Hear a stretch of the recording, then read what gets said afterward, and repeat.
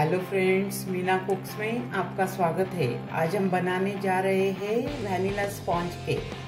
Vanilla sponge cake बनाने के लिए हमें चाहिए 1 कप ऑल पर्पस फ्लावर, मैदा 3/4 cup plus 2 table spoon powder sugar, oil हम लेंगे 1/4 कप, मिल्क लेंगे 1/4 cup, 3 table spoon cornflour, 1/2 teaspoon नमक, 1 टीस्पून वैनिला एसेंस एंड 3 अंडे एग्स।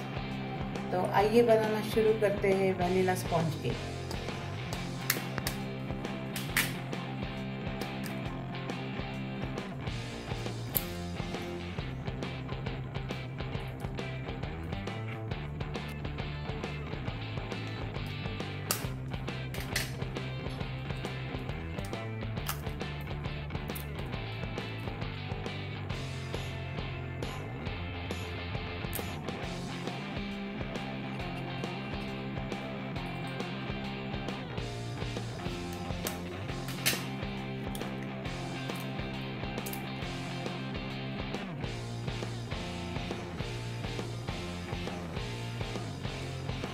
एक योग लिया है 3 अंडों का, इसमें हमने 1/2 टीस्पून वैनिला एसेंस लिया है और 1/2 टीस्पून हम नमक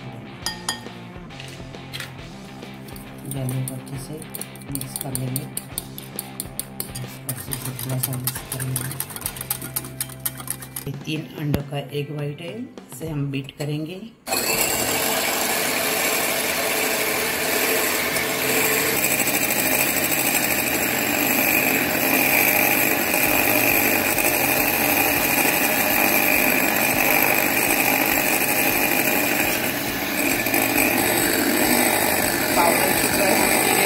करेंगे 3 सेक्शन में इसे ऐड करेंगे।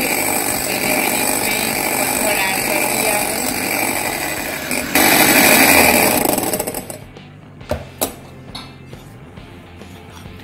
वापिस से हम इसमें इसे 1/3 ऐड करेंगे।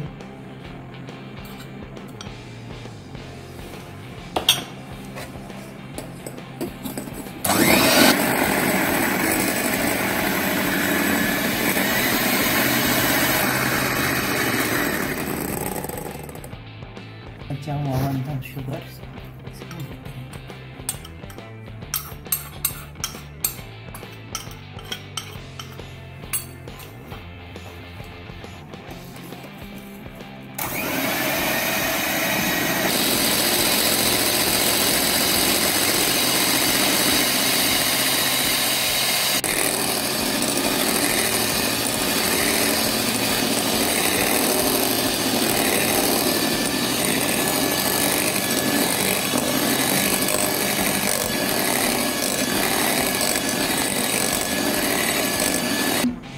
यहाँ तक इसे बीट करना है।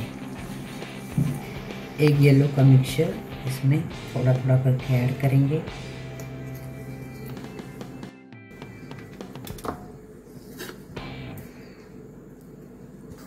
कट फोल्ड मेथड से इसे एकदम हल्के हाथ से हम इसमें मिक्स करेंगे।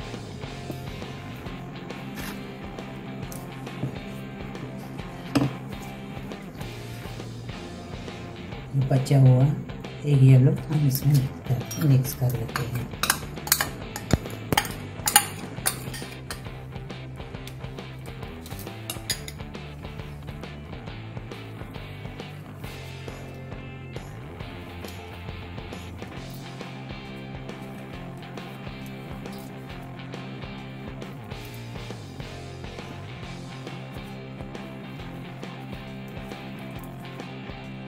वन 1/4 कप दूध और 1/4 cup oil, edible oil mix करेंगे।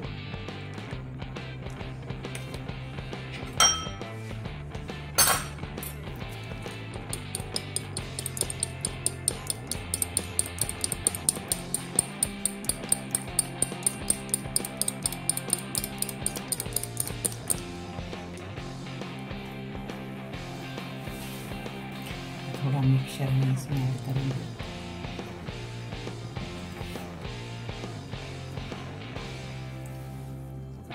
अच्छे से मिक्स करेंगे।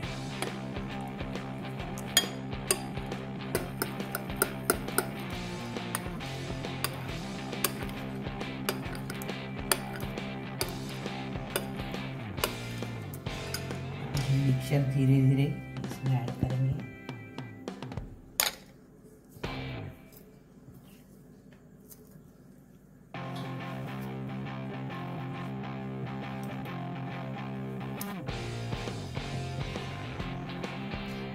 हल्के हाथ से करना है।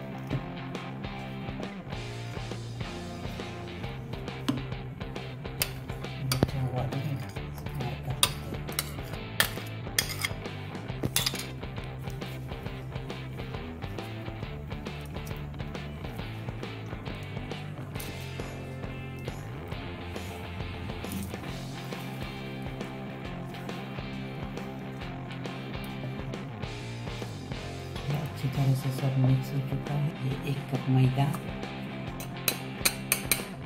3 टेबलस्पून कॉर्नफ्लावर,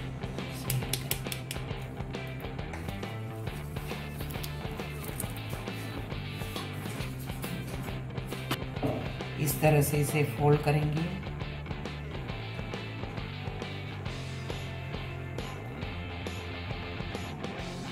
अच्छे से मिक्स कर लेंगे।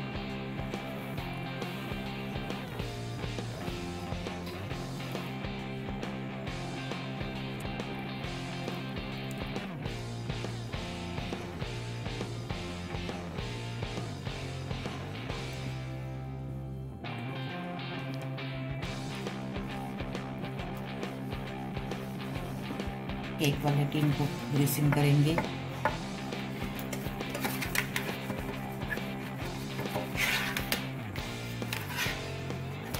इस तरह से बटर पेपर इसके अंदर डालेंगे।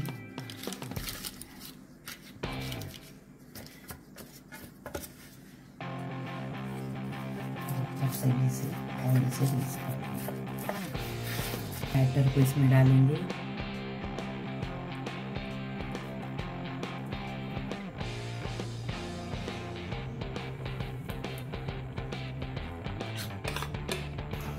अच्छे से पैक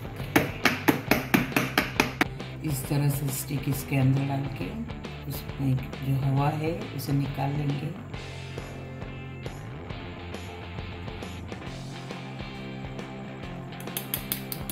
तो 170 डिग्री पे 25-30 मिनट के लिए इसे बेक करेंगे। ओवन को 10 मिनट के लिए प्री हीट करके लिया है। अभी को अंदर डालेंगे। 25 से 30 मिनट हम इसे बेक करेंगे। ये देखिए फ्रेंड्स, ये हमारा वैनिला स्पॉन्ज केक बनके तैयार हो चुका है। ये बहुत ही अच्छा बना है, आप इसे ज़रूर ट्राई कीजिए। केक को हम थोड़ा ठंडा होने देंगे, फिर हम इसे काट के आपको दिखाएंगे।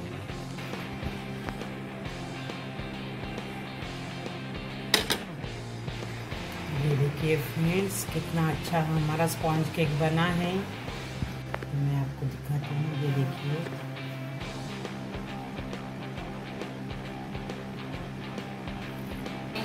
मैं आपको नज़दीक से दिखाती हूँ। ये देखिए फ्रेंड्स, ये देखिए हमारा केक बहुत ही अच्छा बना है। आप इसे ज़रूर ट्राई कीजिए। और अगर मेरी रेसिपी आपको पसंद आती है तो प्लीज़ इसे लाइक कीजिए, अपने फ्रेंड्स के साथ शेयर कीजिए और मेरे चैनल को सब्सक्राइब कीजिए। और हाँ, बेल आइकन दबाना मत भूलिए, उससे मेरी रेसिपी आपको सबसे पहले देखने को मिलेगी। तो फिर मिलते हैं किसी नए और टेस्टी रेसिपी के साथ। तब तक के लिए good bye and thank you.